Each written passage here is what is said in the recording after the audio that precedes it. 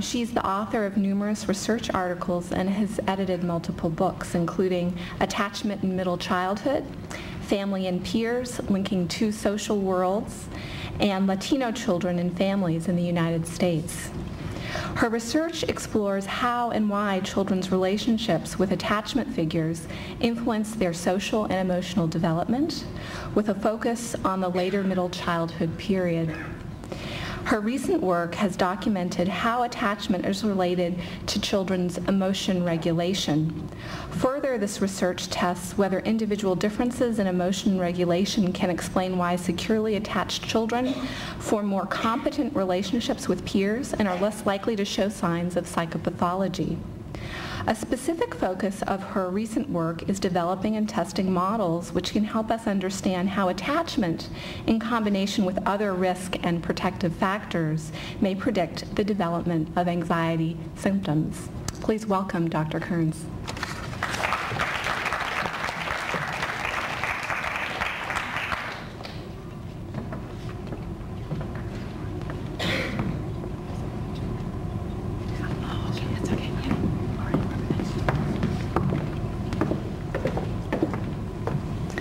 Thank you, Heidi, for that introduction and for inviting me to participate in what's been a really wonderful series, all very stimulating papers. And I'll have to say a special thank you to Dina for setting me up on the topic of my talk, which, as you can see, is about parent-child relationships. So in my lab, one of the things we've been interested in is doing some work on parent-child relationship contributions to the development of anxiety, including social anxiety. And just to kind of give you the big picture first, we're really interested in trying to look at parent-child relationships in the context of other factors. We know from the last 2 decades of research in developmental psychopathology, very rarely do we see disorder associated with single factors.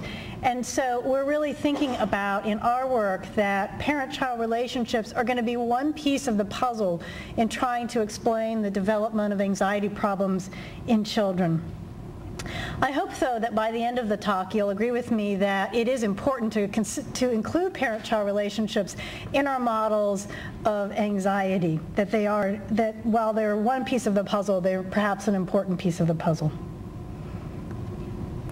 So in the talk today, there's a number of things that I want to cover. One is that I'm going to talk a bit about the evidence for the link between parent-child relationships and anxiety.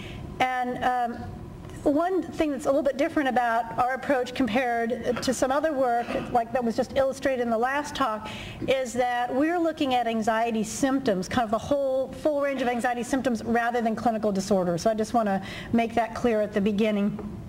And I'm going to be talking both about anxiety symptoms in general, but also consistent with the theme for the symposium, talking also specifically about social anxiety. So I'll cue you in when I'm sort of talking about each of those. So we'll review some of the evidence, including telling you a little bit about some of our recent work, some of the findings that have really looked at not only are parent-child relationships related to the development of anxiety in children, but do they provide some sort of a unique contribution to explaining anxiety. And then I'm going to move to a different question, because you've seen the title of the talk, so you've probably already guessed that I'm going to tell you that parent-child relationships are related to anxiety. Otherwise, my talk would be about over.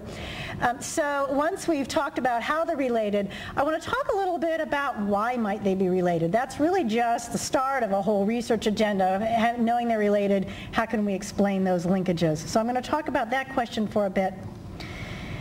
And then I'm going to shift to answering a slightly different question. Instead of talking about instead of talking about the fact that parent-child relationships are related and can predict anxiety symptoms, I want to talk about whether they might also be important for helping us to explain changes over time in terms of growth of anxiety symptoms in children. And finally, I want to try to tie things together a bit at the end by showing you a model that I've developed with one of my graduate students, where we're trying to develop a heuristic model to capture a number of the factors that might be important in terms of trying to explain the development of anxiety. Okay. Okay, well, I just wanted to step back for a minute from the topic of anxiety and just sort of indicate why is it that we came at this whole question starting by looking at parent-child relationships. Well, it has to do with the fact that, in addition to the fact that I'm trained in developmental psychology, just that there is this broader literature that I wanted to mention at the outset, in which people have looked at parent-child relationships in relation to children's social and emotional competencies. And when you think about anxiety, of course, we're talking about people who are feeling distress, they're having dysregulated emotions, and often that dysregulation is occurring in connection with social situations.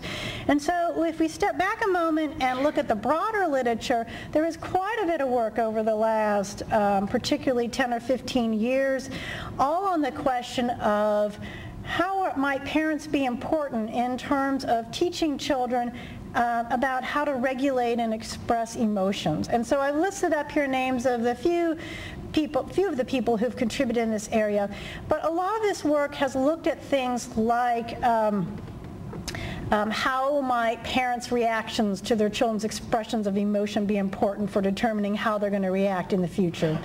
It's looked at things like advice giving that parents have about how to cope with situations.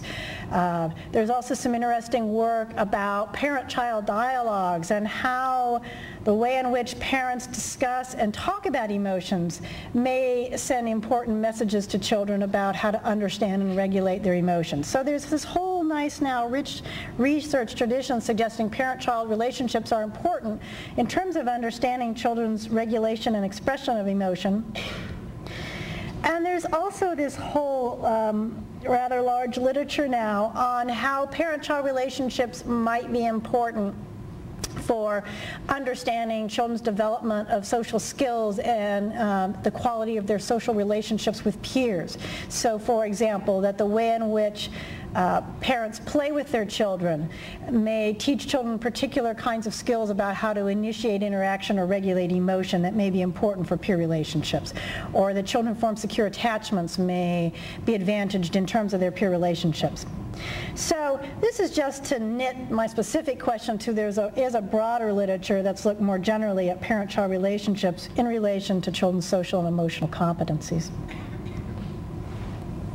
But now moving specifically to the question of parent-child relationships and anxiety, either symptoms or disorders. There is also a fairly good-sized literature looking at how qualities of parent-child relationships might be related to anxiety symptoms or disorders in children. And most of this research has taken one of two perspectives. There's quite a few studies now that have looked at parenting in relation to anxiety symptoms. And in these studies of parenting, people tend to study one of two broad dimensions of parenting. One is what you could call a dimension of acceptance rejection. And so the high end of this dimension is defined by things like being sensitive to your child, being warm to your child, being accepting of their initiations, and so on. The low end would be defined by things like hostility or criticism. And a second broad dimension in the parenting literature is one which is defined on the high end by control, things like being using psychological control, and on the low end, things like allowing autonomy, granting, allowing your child to have some say. It sort of captures a sense of what is the degree to which you allow your child to be their own individual and to express themselves. So I'll talk in just a minute about what we've learned about parenting and how it's related to anxiety. And the second tradition that I'm going to talk about today is work that's used attachment theory to try to frame questions about parent-child relationships and anxiety. So this work has asked, how is the security of a child's attachment related to whether or not they're likely to develop anxiety later?